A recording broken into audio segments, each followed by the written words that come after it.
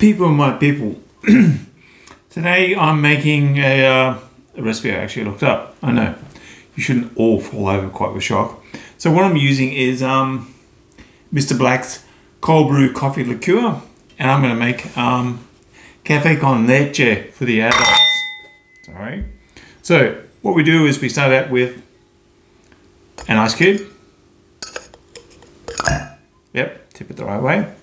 Going to pour in an adult measure of this wonderful liqueur, which is 23%. It's made in Sydney. It is made from cold brew coffee and a neat vodka. I'm going to pour in, well, a good amount.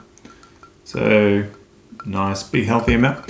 Now, the fact of life is, sorry, Queen had it wrong. It's not fat bottom girls that made the world go round. It's actually full fat milk. So I'm using a Jersey milk out of Caldermead Dairy, which is just down the road from me in Gippsland. And I'm adding it in, mixing it in. Now, fun fact, you notice I'm not shaking this baby. Why? Because if I was to do a whole lot of shaking, what I'm doing is about to add is a whole lot of ice and, air and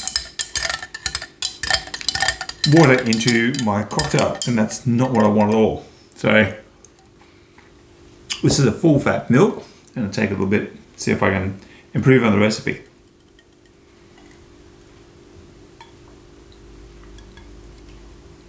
Oh, yeah.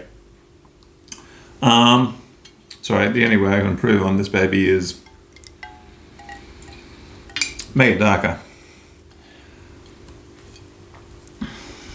This will be the perfect way to have your coffee in the morning. I've more likely just corrupted you all.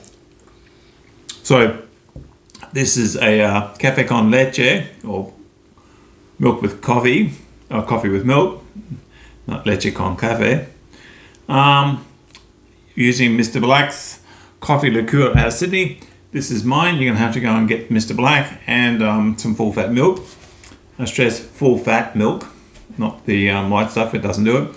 Fat makes the world go round. Fat adds taste. Fat makes this delicious. And this is mine. You're going to have to go and get your own.